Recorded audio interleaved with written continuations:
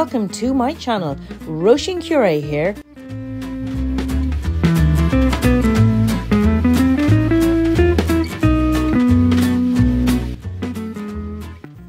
Well, I was inspired to make this painting of this wonderful chocolate cake made by my lovely daughter Olivia. We all fell off the wagon spectacularly last night. We've been quite good trying to not be such greedy people lately. I made this drawing at the end of my last sketchbook of this fantastic little patisserie. It's called a Paris-Brest and it's this amazing choux pastry type of affair. And it's most unlike me to guzzle one all to myself.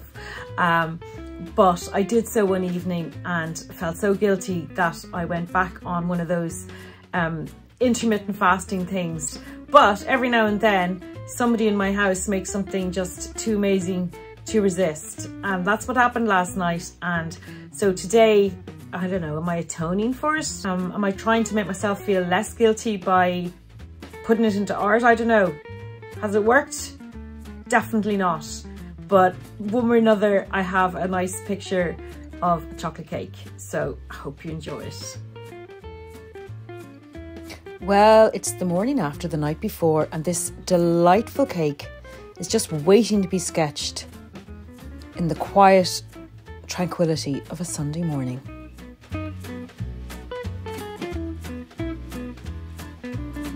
I'm using a green barreled Sailor Fude 55 degree pen and a black barreled Jin Hao 55 degree Fude pen. Now I'm checking the negative spaces between the strawberries and I'm eyeballing the overall shape of the cake and the strawberry. Here's my little setup.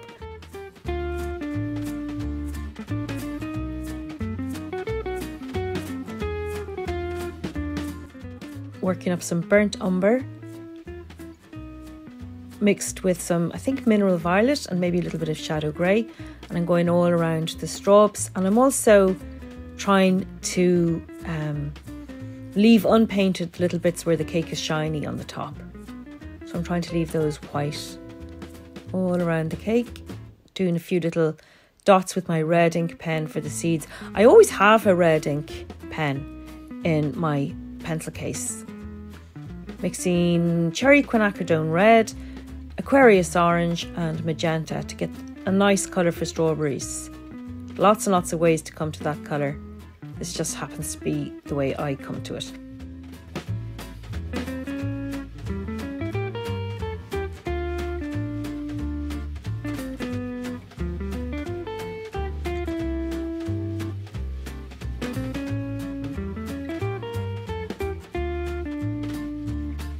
Now you can see in mixing the green for the plate I had a bit of a colour run, but that's okay. You have to have the confidence just to leave these things.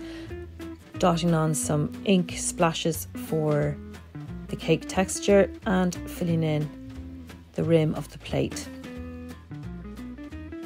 Bit of a shadow for the plate, just where the cake is cast a shadow, just working up a slightly darker shade of green. Nice clean edge because it's on ceramic. Now time for a little bit of sauce. This old little jug I've had for a long time.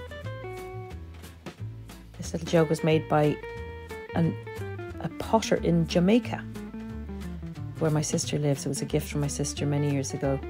Now I'm going to use a combination of yellow ochre and burnt sienna for the surface of this sauce.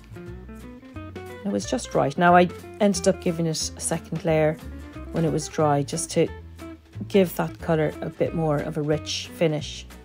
And I'm colouring in the jug in yellow and orange, wet on wet, to get a nice soft effect. There goes my second layer on the surface. And when it's dry and no longer in danger of colour runs, I'm using a mix of shadow grey and Payne's grey for the granite countertop. And when that jug is completely dry, I'm using a more concentrated mix of shadow grey for those little black, I don't know, leopard print patterns.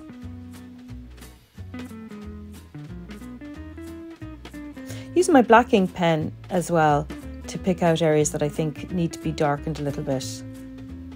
So here we are, more or less at the end. Enjoyed doing the reflection of the jug on the countertop. Not perfect, but a little bit of fun as well. Here's the baker herself, my generous and talented daughter, Olivia. Oh, I guess I've fallen off the wagon. Well, thank you so much for watching. I hope you've enjoyed this little demo of a chocolate cake being sketched. And if you like the look of it and would like to give it a go yourself, then check out the Hazel Mountain Cookbook by Kasia Connolly in the Burren in County Clare. And my daughter Olivia says that everything she's made so far has been delicious. So I look forward to seeing you soon.